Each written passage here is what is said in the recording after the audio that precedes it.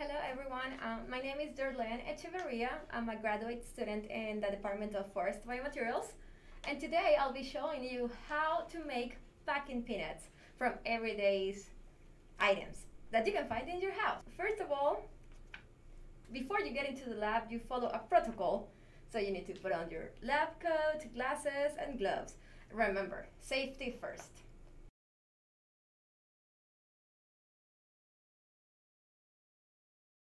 I have laid out all the ingredients required for the lab activity right here. As you can see, cornstarch, baking powder, glycerol, and water. Additionally, a few items to perform the experiments, such as paper cups, a stirring device, and measuring spoons. The first lab activity consists in producing a packing peanut using starch and water. You add 1 tablespoon of cornstarch to a paper cup.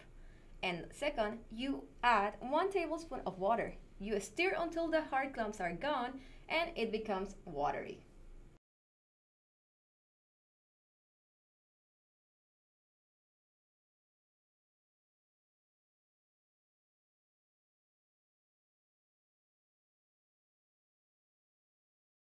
Microwave the paper cup for 30 seconds. And remember, time can vary depending on your microwave. And now you remove the paper cup from the microwave. And as you can see, this is my first attempt of making a packing peanut. I've already made my first packing peanut, but now I'm going to try a second type, and I wanted to make it fluffier. To do this, I'll mix 1 tablespoon of cornstarch, 1/4 teaspoon of baking powder to the paper cup. Additionally, I'm gonna add 1 tablespoon of tap water to the same paper cup. You're gonna stir until all the hard clumps are gone and it becomes watery. After the 30 seconds microwaving time, this is how our second packing peanut looks like. The third packing peanut is going to be the fluffiest. In order to achieve this, you mix 1 tablespoon of cornstarch, 1/4 teaspoon of baking powder to the paper cup. Additionally, you add 1 teaspoon of glycerol and 2 teaspoons of tap water to the same paper cup. You stir until all hard clumps are gone and it becomes watery. The moment of truth. Let's see how this packing peanuts looks like. You fill the first paper cup, and this is the one that contains only cornstarch. When you fill the second one, this is the second that has baking powder and cornstarch.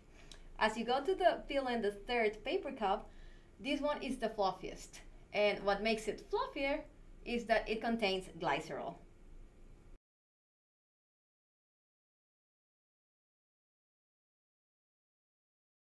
As you may see, from left to right, the first packing peanut is stiffer. It uses cornstarch and water. In order to make it fluffier, we have added baking powder. And as you can see, the third one is the fluffiest, so we have added glycerol. This is an example of 2 packing peanuts made with the same ingredients: cornstarch, baking powder, and glycerol. Nonetheless, different shapes were obtained. In order to test the performance of our packing peanut compared to a styrofoam peanut, this simple experiment can help you. The idea is to simulate how the packing peanuts could protect a chicken egg inside a box. So you drop it and see what happens. It's the moment of truth.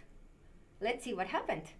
We were lucky enough that our chicken egg did not break from our tested altitude. Remember, if you're doing this at home, don't forget to put your egg inside a bag so you don't make a mess. For the next test, we want to show you that this renewable packing peanut can dissolve in water. Let's start by adding water to a blender. Once the water is in the blender, you add a packing peanut and start blending. It would take a few seconds.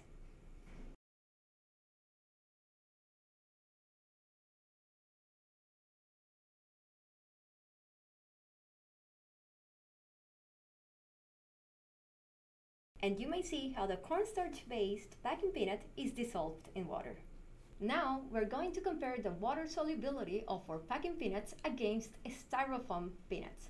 We'll start by blending the styrofoam peanuts in water for a few seconds. After both types of packing peanuts are blended, we can see how the cornstarch peanuts dissolve in water. On the other hand, the styrofoam doesn't dissolve. you can see clearly the water styrofoam phase separation. So now you know how renewable packing peanuts can be made. Good luck with yours!